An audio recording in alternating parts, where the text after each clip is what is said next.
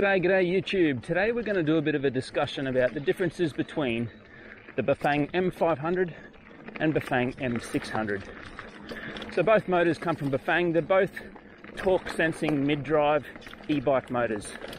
So a torque sensing mid-drive e-bike motor is one that senses your pedal input and provides some sort of multiplication to give you a boost on the trail. Now the M500 is a 250 watt motor and the M600 is a 500 watt motor. The M500 was designed to be legal compliant with European and Australian standards, and as such is limited to 25 kilometers per hour. The M600 on the other hand is limited to 40 kilometers per hour. The M500 is nominally 250 watts, but it will provide peaks of up to about 600 watts. On this bike, there's 5 different power settings, level 1 through to 5. Level 1 is what I'm riding in at the moment, and it just adds a little bit of boost just to take the edge off the extra weight of an e-bike. However, you can certainly ride the e-bike on level 0. You do notice the weight, but there's very little drag from the motor. Level 2, you start to notice a bit of a push from the motor, but it's a very efficient setting. Level 3, things start to get a little bit more fun. The speed picks up, the power increases. On level 3, the motor pulls about 400 to 450 watts, and you really notice the kick from the motor. Level 4 is a lot of fun, and level 5 is the most fun. However, it also draws the most current from the battery. So level 4 and 5, you really notice that it's the motor doing the work rather than you. Battery life on the M500 is really up to the rider. If you ride around on level 2 or level 1 even, you could probably squeeze in a 70 to 80 kilometer single track ride. Whereas on level 3 and level 4, you're of course going a lot faster, using more power, depending on how aggressive you're riding. But the key here is, if you're putting in a lot of assistance, you'll use less power. Currently, I'm climbing this hill in level 2, and it's getting up perfectly fine.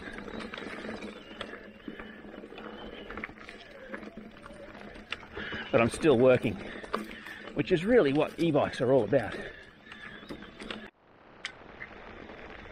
So the M600 is ideal for trails and open tracks where you can really get a little bit more speed. The M600 will draw a lot more power. The M600 tops out at about 1200 watts versus the M500, which tops out at about 600 watts. So when the power is required, it'll really give it to you. And this sort of power level is good for cruising at greater than 35 kilometers per hour. It'll even maintain 40 kilometers per hour, which on a trail like this is a lot of fun. One of the biggest differences between the M500 and the M600 motor is the sound. The M500 is really a very quiet motor. On the trails, it's very unobtrusive. People don't hear you coming until you're right up on top of them. And that's because it uses a form of engineering plastic inside the motor for the drive gears. The M600, on the other hand, uses a steel gear inside the motor, and therefore is quite loud. However, it is certainly not the loudest e-bike on the market. Compared to perhaps a Yamaha e-bike motor, the Bafang M600 is about the same, if not quieter. Similarly, the Shimano 8000 series e-bike motor is also quite loud. The M600 is probably a little bit louder. Physically, the M500 and M600 share the same mounting format, so they'll both fit in the same bike. The M600 is a little bit heavier and just a little bit wider. But when riding, you don't notice it, since the Q factor, or the distance between the cranks, is the same for both bikes. The M600 electrical motor is a little bit wider, which is why there is more weight. The M600 on level 1 is roughly equivalent to riding the M500 on level 3. Immediately the power is there, whether you want it or not, and you can already feel, even on level 1, that the bike is doing most of the work. Level 2 and 3 are incremental steps, adding more power, and 4 or 5, to be honest, is probably much more power than you need for a single track like this.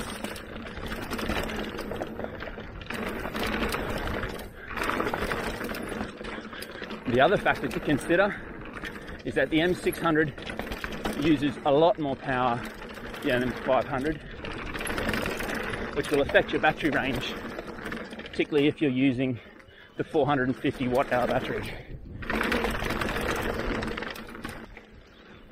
Like anything, it's a trade-off. You want to go fast, you pay the price for power consumption.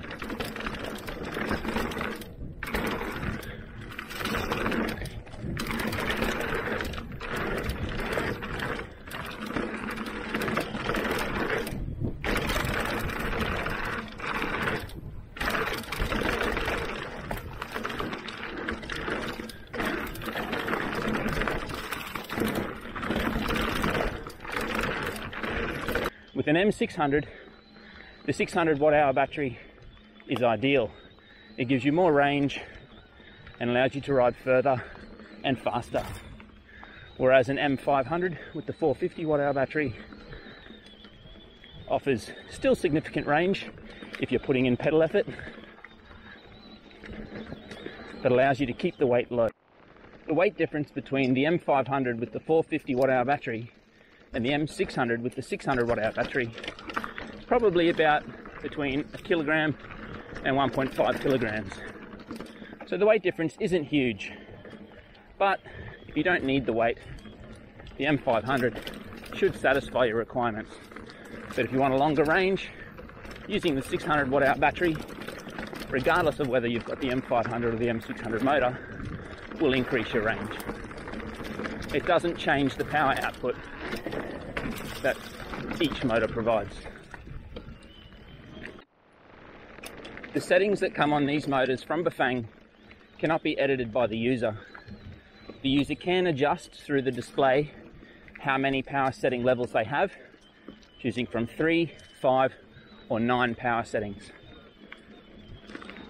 You cannot edit the current or the power consumption through the display, or change the wheel diameter to trick the display into changing its speed limits.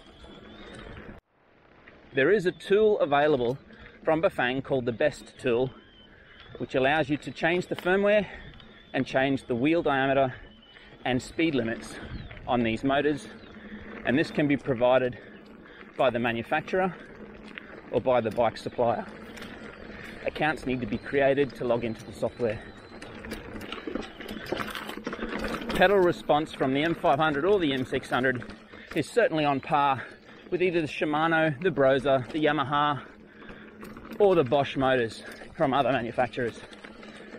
It's smooth, it feels quite natural, so when you pedal it gives you the boost that you need, but if you don't pedal it's certainly not going to give you anything. It really comes down to what the rider wants. Do they want to go faster on open trails, or do they want to go further on tight trails with less weight?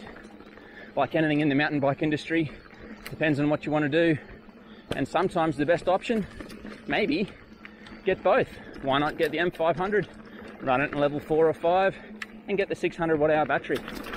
This might be exactly what you're after in a bike.